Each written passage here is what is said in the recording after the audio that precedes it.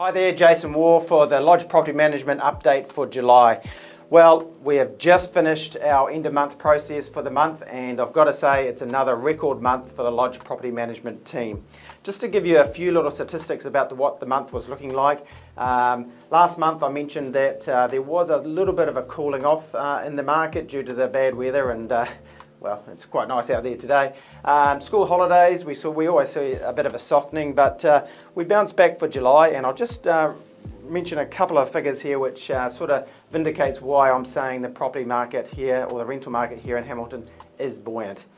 2,615 tenant inquiries, 500 property viewings, 799 applications for properties, and we leased 155 properties for the month. So look, in July it generally tends to quieten off a bit, but that tells me that the market is hugely buoyant. Another factor in our market this month is our growth.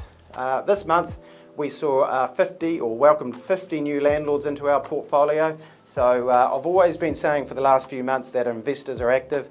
They are out there and they are active and they are buying. I talked to a lot of the lodge salespeople today, and they have noticed over the last couple of weekends more people through the open homes, more people looking out there to buy, and there's more activity. So look, if I was going to stress to you once again, if you are serious about investing, get out there and start looking now, because the demand here in Hamilton is not slowing down. It's only getting better, and you know, Hamilton is the fastest growing city in the country, so we need more houses and we need you. So until next time, have a good day, and we'll see you later.